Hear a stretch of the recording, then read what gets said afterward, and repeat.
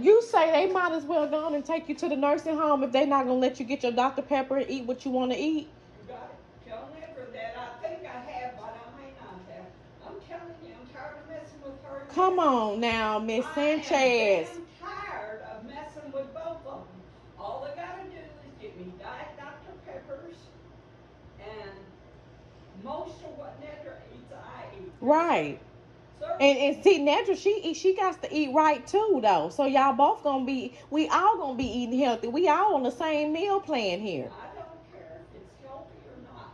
But you want the Dr. Pepper. Cheese is not healthy. Did you know that? I know that, Miss Sanchez. I know that. She's gonna see my butt. I know she gonna see your butt for a while. For you, and you'll have some more structure than what it is over here, what they provide. I want structure.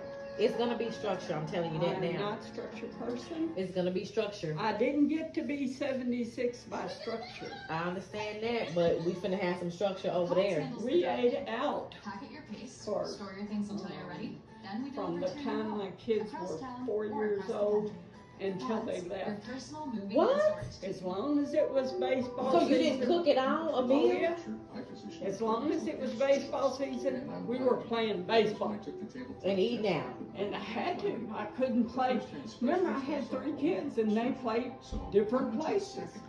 And I played until I was 40. Oh, you did? You played too? I played softball. So what did y'all eat when y'all ate out every day of y'all life? All kinds of stuff. Ooh. Or if I had time, like on the weekend, I'd cook a couple of things and just put it up? And just warm it up. You know how